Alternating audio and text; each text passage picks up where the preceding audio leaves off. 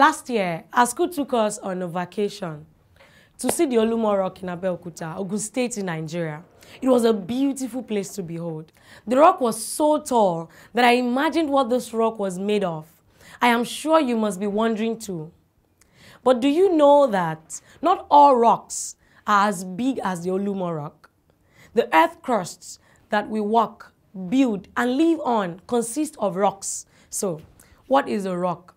A rock is any mineral element of the earth.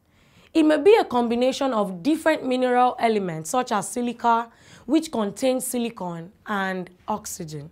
And what is a mineral element? A mineral element is anything that is found to occur naturally and can be used by man for various purposes like tools, ornaments, shields, fuel, and so on. Just you had fun learning in this lesson. See you in the next lesson. Bye.